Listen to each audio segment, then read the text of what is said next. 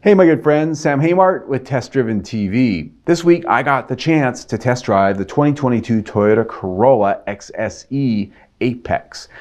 This, like a lot of Corollas out there, has the top-of-the-line 2-liter engine, so it's in the garage. We're going to take a complete Underhood tour and outline all the major technical features as well as the maintenance service points for the do-it-yourselfers out there. The 2-liter 4-cylinder engine in the 2020 to 2022 Toyota Corolla has the internal code name M20A FKS and the marketing name Dynamic Force. The dual overhead cam 16-valve engine features dual variable cam timing and a relatively high compression ratio of 13:1. In this vehicle, it's rated at 169 horsepower at 6,600 RPM and 151 pound-feet of torque at 4,400 RPM. It has both port and direct fuel injection, Toyota calls D4S, and a host of design features that make it one of the most thermally efficient engines in its class.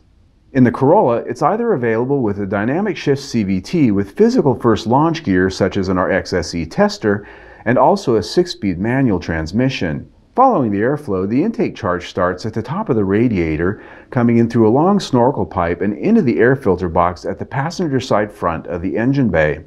From there, it travels through a tube to the drive-by-wire throttle body and into a composite plastic intake manifold. It then travels into the combustion chambers. Atop of the head, you can see the 4 spark plug coil packs. Some of the port fuel injection system is visible, but most of the direct fuel injection components are hidden below the valve cover. Do-it-yourself maintenance is relatively straightforward in the Corolla. The engine coolant reservoir is found on the passenger side of the engine compartment, and just ahead of it, closer to the headlamp assembly, is the windshield washer fluid reservoir. The brake fluid reservoir is found on the driver's side firewall of the engine bay and requires you to remove a small access cover to actually top off the fluid.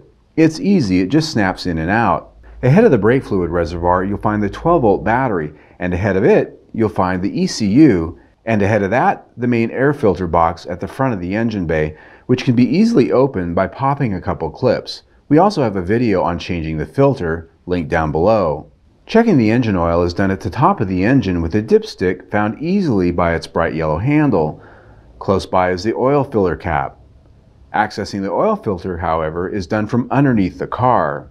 It's pretty simple stuff in case you wanted to know. Most Corolla owners will never even know what it looks like under the hood of their car because they're pretty reliable, anecdotally speaking. But if you do your own maintenance, there you go. Pretty simple, pretty straightforward.